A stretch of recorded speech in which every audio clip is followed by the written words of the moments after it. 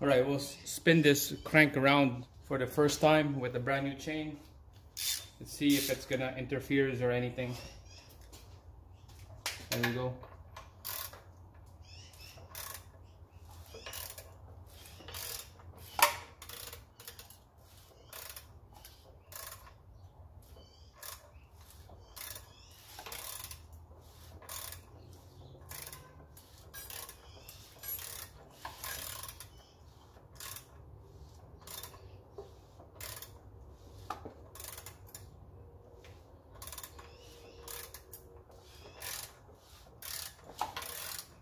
Seems okay.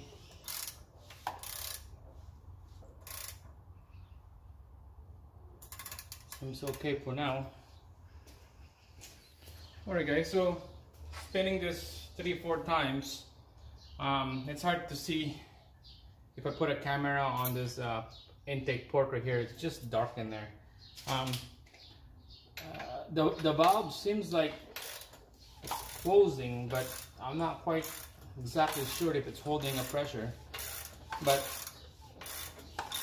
spinning this crank, I can feel a little bit of I'm not sure exactly how to explain. There's no spark plugs, it's just easy to turn.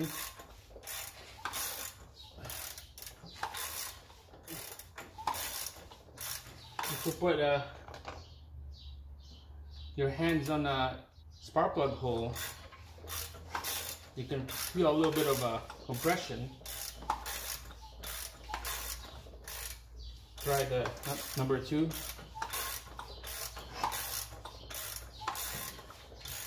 Number 3.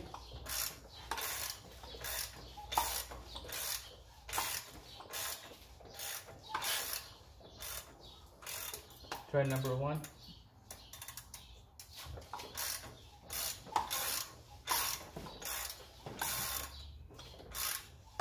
Yeah, it's just hard to tell by cranking it with your hand.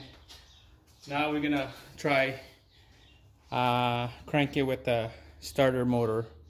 Basically what you need to disable is the fuel pump. You don't want the fuel pump running. Show you where the fuse for your fuel pump here.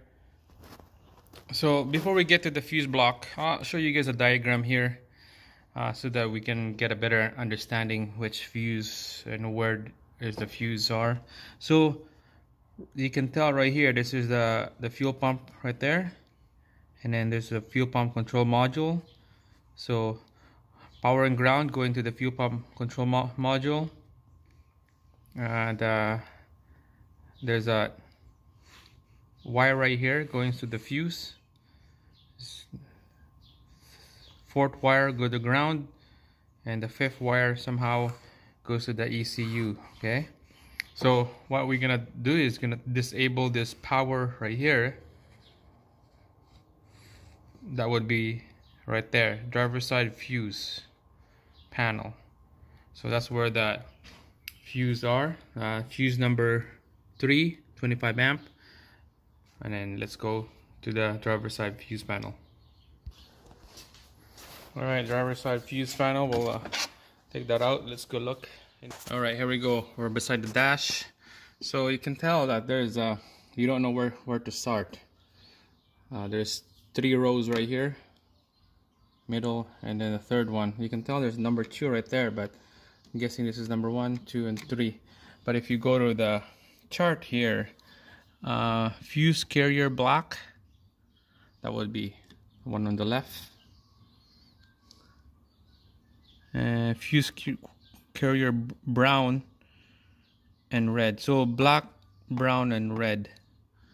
So black, brown, and red. Okay, so we're gonna have to look in our number 3 here is carrier brown.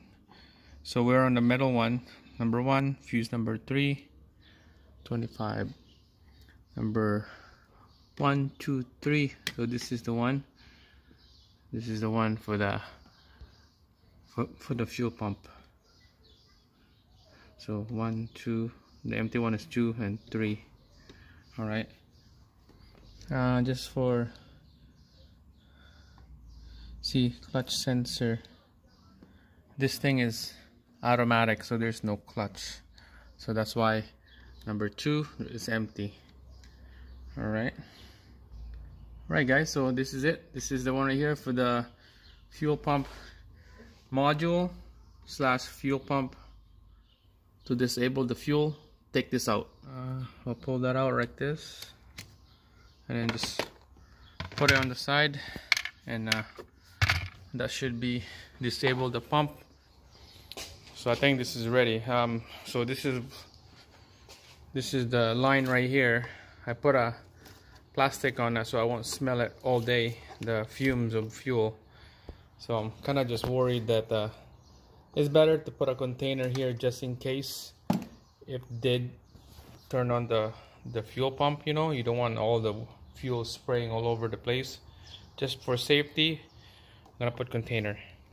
Alright, I'll just put that high pressure line on the bottle just in case. I believe we could crank the engine. No start, just turn the engine. Let's put a gauge and see what kind of pressure we have on each of these cylinder. Alright, we're gonna start with number 2. 1, 2, 3, 4. I'm gonna start with number 2, 3, 4, and 1, the end. Because I know 1 is bad for sure, but we'll see. There we go, guys. So watch the gauge. Maybe about 6, 7 pump on the gauge.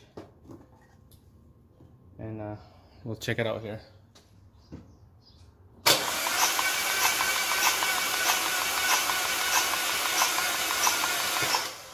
Wow, nothing. That's a good number 3.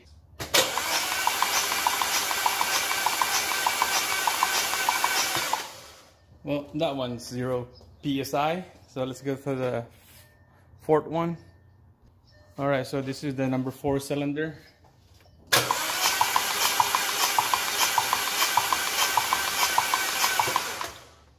Well, that one is 0 PSI as well.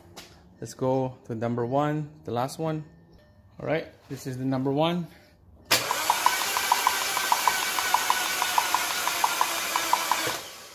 Alright, 0 PSI. What the heck? We all know timing is right, but who knows, valves probably all bent. Now we're gonna do a leak down test in the next video. We'll do a leak down test, find out where all the leaks coming from. Exhaust, intake, who knows, could be the piston, who knows. So that's the result, guys. No PSI, no pressure on all 4 cylinder. Just wanna make sure, double check the timing again so that we're on the right track here. Alright, so I can't resist that I have to do this test. I don't have the compressor and the leak down test tool, so what I'm gonna do is I'm just gonna set this to the TDC. So here's the mark for the exhaust, and then the mark right there, intake mark right there. Okay, and then on the crank should be at like 8 o'clock or something like that, or 7 o'clock. So this is the primary chain, this is the oil pump.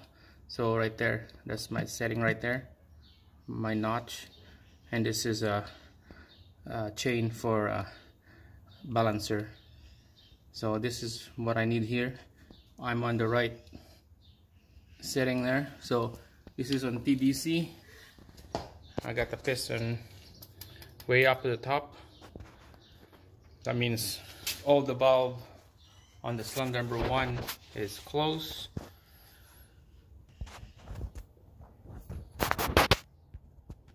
There's the valve right there. So that means it's closed. And what I'm gonna do is I'm just gonna blow the spark plug hole here, and then watch for this cloth to move around. Okay.